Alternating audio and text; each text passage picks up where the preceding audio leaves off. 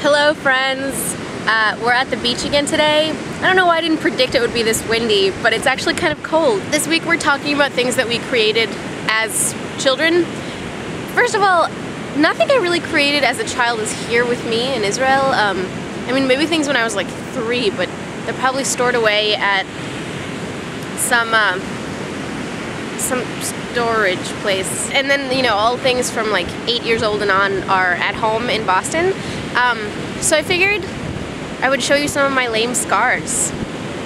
So the first scar I'm going to show you is one that's just on my forehead, and this is a scar I got when I like to tell people I got in a fight with somebody, and obviously that they should see the other person, the other 2 people. Actually, this is a scar that I got when I had a mole removed. The second scar I'm going to show you is one that's on my ankle. Obviously I shave frequently. This was actually a protruding mole. They're all skin ones, and it was one that I would shave off essentially every time I shaved my legs, which is disgusting. So eventually I went to the dermatologist and she said I should just freeze it off or whatever they do with it. The last scar I'm going to show you is one that's on my hand, and I got it when, big surprise, I got a wart removed. There's a sort of phase when you get your warts removed. The wart sort of like bubbles, and under it this giant blister forms. It's really beautiful. And basically, in the process of getting this wart removed, when the blister was still fresh and juicy, it got popped, and there was blood, and there was pus, and there's a slight faint scar left over from that. I wish I was cooler or more of a badass as a kid.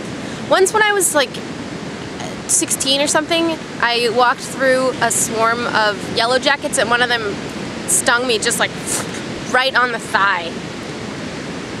I don't know, does that get me badass points? Megan, I really wanted to dedicate this vlog to you because I know that you've been having sort of a hard time of it. You're coming out with a new album, which I think is so amazing and so inspiring, and God, so many people want to do that, and you actually sat down and wrote an entire album, and it's now being produced in an environmentally friendly way, which is fucking awesome. Obviously, you're entitled to have your bad days or your bad weeks or your bad months. Just know that we all support you, and we all really look up to you. This week, I really want to tell you about an amazing conference that's going on March 27th through March 29th. It's called WAM, Women Action Media, and it's gonna be in Boston. This really, really amazing nonprofit called Center for New Words puts it on, and basically it's a conglomeration of women writers and filmmakers and cartoonists and journalists who are doing a lot with their lives and really want to pass on the knowledge and really want to inspire and really want to teach. I went for the first time last year, and it was just like 3 days of complete inspiration. I actually only really went for 2 days last year, but it was just like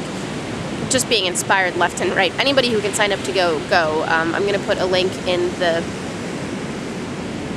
sidebar with all the information that you need, and sign up for it and go. And if you can all go as a group, I think that would be really fun. We've sort of been trying to figure out ways that everybody can meet each other, or some people can meet, and this is one of those conferences I think that would be a really, really great opportunity to have an awesome weekend.